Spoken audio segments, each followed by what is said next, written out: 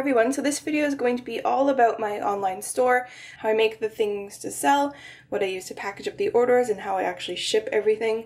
So I'm going to be doing sort of a rundown of all the things I use, all my techniques, and how I run an online store as an illustrator. And the things I sell include enamel pins.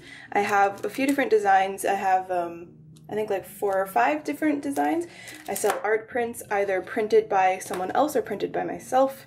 The ones I used to print from printed.com are these, and they're sort of like postcard prints, but I don't use them anymore because the shipping speeds are either really slow for a good price, or they're really expensive shipping because they're overseas. This is a print I make myself on my printer. I now print everything myself except for the enamel pins. Those are made through a manufacturer. I sell sticker packs that I make, and I use my Cricut to cut these. You can also use a pair of scissors, and I put them in these little packs in Ziploc bags, and I staple the header to them. These are kind of a hassle to make, so I do prefer making these sticker sheets because you can actually peel them off like that. And I have a bunch of different art prints, sticker sheets, enamel pins. You can also sell originals and handmade items and charms and bookmarks and wooden pins, and just there's really no limit. If you can think of something to make, you can probably sell it on your store. The first sticker pack I ever made, it was these stickers, and I would cut them out by hand and I put them in this pack, and I sold them online and also at actual conventions. So this was the first sticker pack I ever made. I used an office printer, just like a home printer. It was like a HP NV7640. It had really nice print quality and nice colors, but the one problem with it is that the ink is so expensive.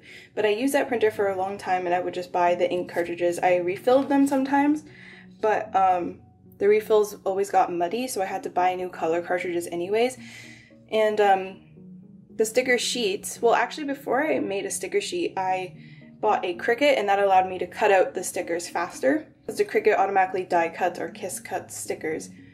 And die cutting is when you cut completely through the paper, and kiss cutting is when you have sticker sheets like this. And I use Cricut printable vinyl paper. It's my favorite kind of paper. The only thing is that it's kind of slick on the back because it makes it easy to peel off the sticky mats that come with the Cricut. So that slickness can kind of jam some printers. It jams my printer sometimes, but also a big problem is that it tends to curl when you leave it without anything on top of it. It just naturally curls. So that's another annoying thing. I've been experimenting with the Photo Paper Direct matte printable vinyl paper, and it's pretty much the same in terms of quality, but it's so thick that it takes a lot of pressure for the Cricut to cut through it, and if your blade is a bit dull, then it won't completely cut through. So I kind of prefer the printable vinyl overall because I use a Cricut and it's thinner, and it's still really nice quality, and the colors are really vibrant on it. So I would recommend that because it's pretty easy to access, and also if you live in the States, Online Labels is a good site to get paper from. I actually really like their sticker paper, but I don't order it because the shipping is so expensive because I live in Canada, and it kind of makes it not worth it to save the money, and also the currency conversion. It's just not worth it for me to use that site, but that is also a really good site for sticker paper. Their glossy sticker paper is really nice, but I like matte paper. It's just a personal preference. I like to make matte things. I just think they have a really nice tactile quality to them, and they seem more like original artwork. I don't know, it's just a personal preference. So my Cricut machine is a Cricut Explore Air 1. It's the first Explore Air. I have it in a lavender color, and it works really well for me.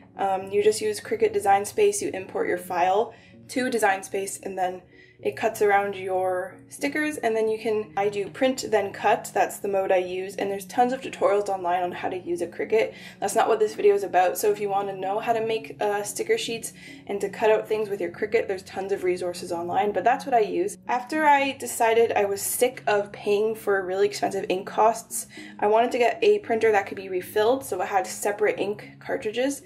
And also I wanted to have like a reliable refill system.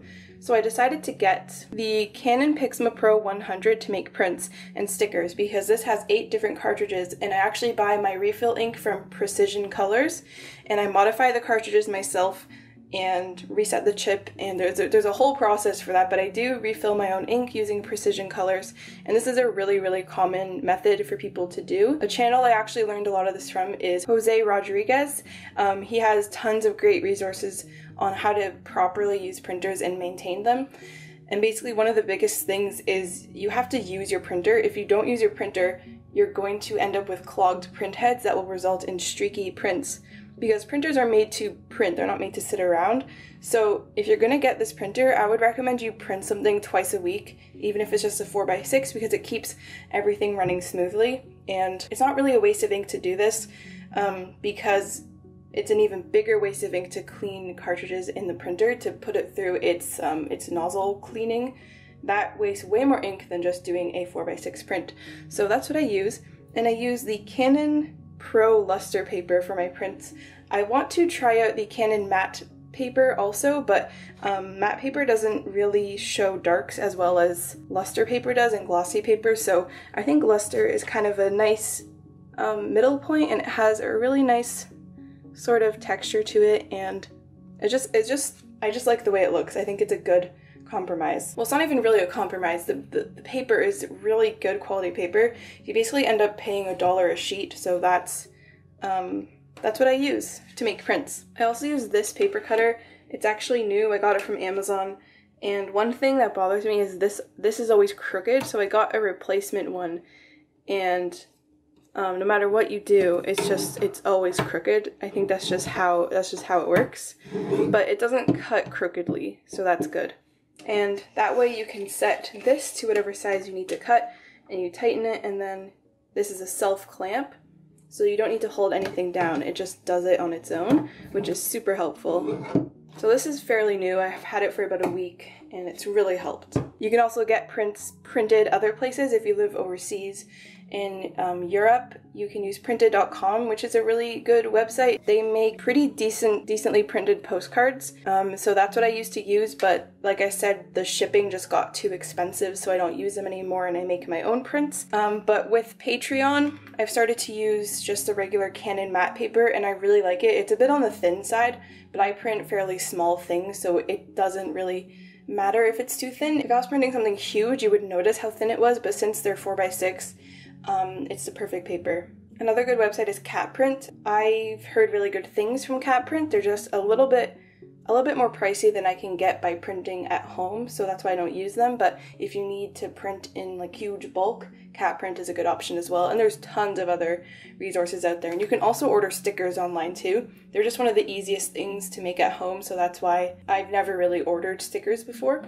My enamel pins I order from a manufacturer. I'm not like entirely totally happy with the quality I always get, so I don't really want to say who it is, but it really depends on what you need and where you live, because different manufacturers will have different shipping speeds and different shipping costs depending on where you live. But I just order them from a Chinese manufacturer. I don't use a middleman or anything. I just contact the company directly. And I order the backing cards from Vistaprint. They're just business cards, and I usually get them premium business cards, but I don't really think it's worth it to get like super nice backing cards because it's just the packaging. And the bags are just cello bags from Amazon. You can also get them from clearbags.com or .ca, or is it just clearbags.ca, which is a website that just sells clear bags. So that is another good place to get them. I never need them in a huge quantity, so that's why I just order them from Amazon. I also put my prints inside of cello bags as well. You peel off a piece of plastic and it sticks down on itself. So for actually shipping things, I use different size envelopes depending on the order. I use these little brown envelopes for the small sticker packs, and for these medium size, I use them for the bigger sticker packs and bigger prints. And then for bigger orders, some of my prints are too big to fit in this size envelope with the stiffener, so I have to use these bigger envelopes, and I fold them in half, and it just adds extra protection. You don't have to fold it in half. These are just the size that I'm trying to get rid of. So I fold them in half. I always include a piece of chipboard, and I will put the print inside a plastic bag and tape it to the chipboard to keep it from getting bent, because if it moves around inside the envelope like this, then it can get bent on the side of the chipboard, so taping it into place is a really good way to make sure it's secure. So here's a print that already has a bag on it, and I would find a piece of chipboard that actually fits it. This is too small, but you tape it on. And if the person also ordered an enamel pin, I like to put the enamel pin on the other side so that it doesn't dig into the print, and I like to put the stickers on this side and the enamel pin on that side. That's why I don't like to use stiff mailers, because they're heavier, they make the shipping costs go up, and I can't separate the print from the pin with this piece of cardboard, so that's what I like to do. It's just important to have a sturdy enough envelope so that the pin doesn't, so that this backing point of the pin doesn't rip through the envelope. For stamps and stuff, I mean like ink stamps, I use this do not bend stamp on print orders. I got it from Vistaprint. And I designed it myself. I didn't really do a good job of stamping that. And I carved this stamp myself, and I like to put them on each envelope, but it's just starting to get really hard to use, so I need to order like a real stamp with a design so I can actually stamp it much easier, because this is so hard to do. But I stamp it on, and it usually ends up looking something like that because it's just so old and it doesn't pick up the ink properly. And it just doesn't work as well as it used to. But the envelope usually looks like that, and then I put my return address in the corner. I just print off a sheet of 30 labels. And these are the easy peel labels. You can find them pretty much anywhere. It's just 30 address labels per sheet. You can even get them at the dollar store, Staples, Amazon, Walmart. And there's templates you can download, and you just put your address into it and print it off. Then you have a whole sheet of your return address. You can also order fancier ones online, but I don't really see why I need to put in the extra costs for something that's just going to get recycled. I buy all of my envelopes from Amazon, and I actually buy these little cute craft ones from Michael's, and I use a coupon. You can also get a slightly bigger size, which I'm going to use for sticker sheets, and I'm probably going to use these going forward. But this is what I use now. Once they run out, I'll be using the bigger size because I want to do more sticker sheets than sticker packs. And this is sturdy enough to kind of, like, it's much thicker than the other envelopes, so it just feels more sturdy. I don't reinforce sticker orders because I don't think they need them. They usually arrive pretty fine. And also, if I'm mailing pins, I'll use a padded mailer if it's just a small order. But if it is a bigger order that involves a print, then like I said before, I put the pin on the other side of the chipboard or cardboard or whatever the stiffener is, so that it doesn't dig into the rest of the items, because it's a bit harder than everything else. I also have a scale so I can tell how heavy things are. I just got it from Amazon, and it turns on like that. And you can actually put bigger envelopes in it on this little like prop up thing. So that's just from Amazon, and that way I'll know if things are too heavy to send them as a certain type of letter mail. I send everything as letter mail, so there's like regular letter mail, and then the prices go up depending on the weight, and then there's oversized letter mail, which is what I send most things as. If it involves a print or a pin, it will be oversized, but if it's just stickers and stuff, it should be just regular mail.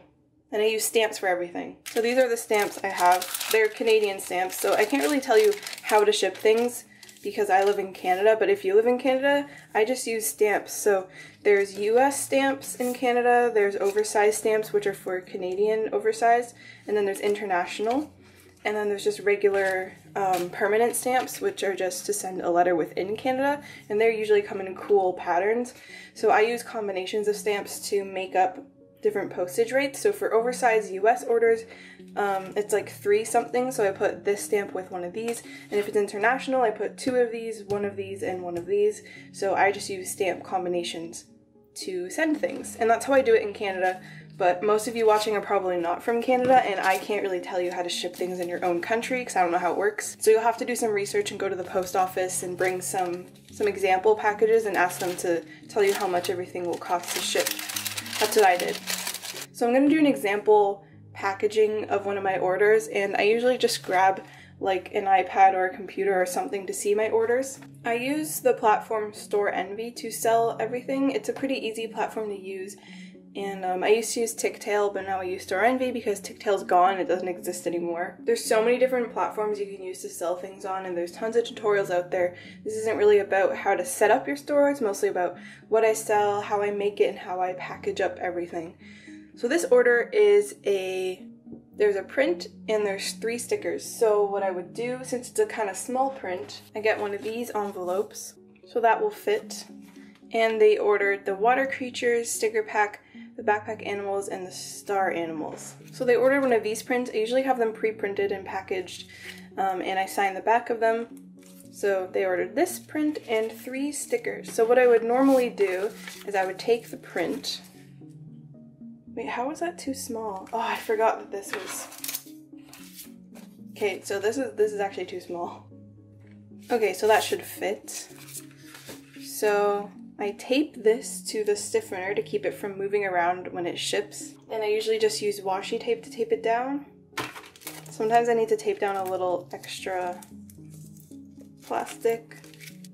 Then I tape that. Tape that side.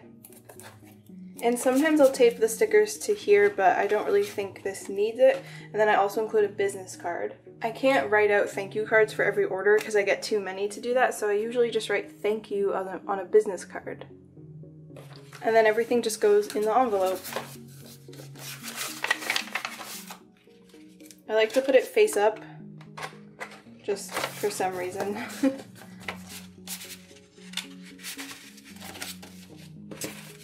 And the stickers I also put on the same side. If they order a lot of stickers, I'll usually secure them, but since it's just 3, it's not too big of a deal. And then you take this off and you seal it, and then I write their address on it first so that I don't like make any pen marks in the items, but I don't want to show you their address, so I won't do that. And then a stamp goes on it if it's a print. Then I put the stamps here, and this person lives in the United States, and this will be oversized based on the weight of it. So I put 1 oversized stamp, and then a US stamp because that equals the postage required. It's only like a couple cents over, so it's really the same price as just going to a post office. And then now it's ready for the mail. So this order is just stickers and an enamel pin, so I'd use one of these. They ordered a Stone Garden enamel pin. They ordered a sticker sheet and 2 sticker packs. So I don't need a stiffener in this, but I would make sure to put the pin face down on the back of everything like this so that it doesn't dig in.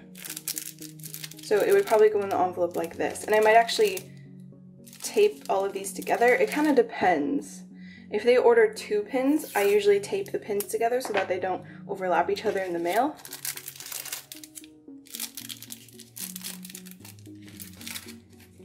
And this probably needs to be able to fit. I need, like my bags aren't exact fits. I just buy them from Amazon. I also buy the stiffeners from Amazon. So sometimes I'll put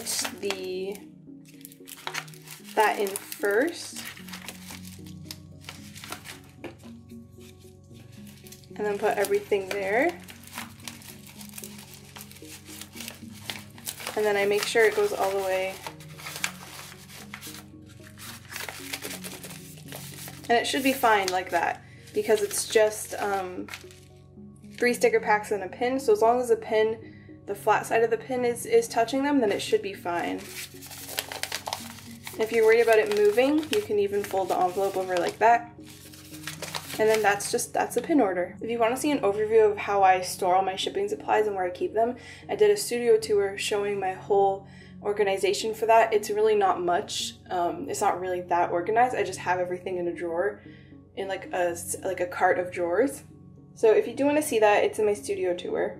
So I hope this kind of gave you an idea of some things you can put in your store, how you can make them and package them and send them off. It's really not that hard to do. It just takes, there's a lot of learning up front, and then once you learn how to do everything and how shipping works where you live, then it's actually a pretty easy thing to do. And if you can't afford a printer, you can always order stickers and prints and other things from printers. A lot of people prefer to do that anyway because it's a lot easier, and enamel pins come from manufacturers. So if you can't afford to like make things yourself, you can always order them in from other companies, and when people buy them, it pays for the cost of you ordering them. So I really hope you found this video interesting and helpful if you are also looking to start a store. So thanks so much for watching, and I'll see you in my next video.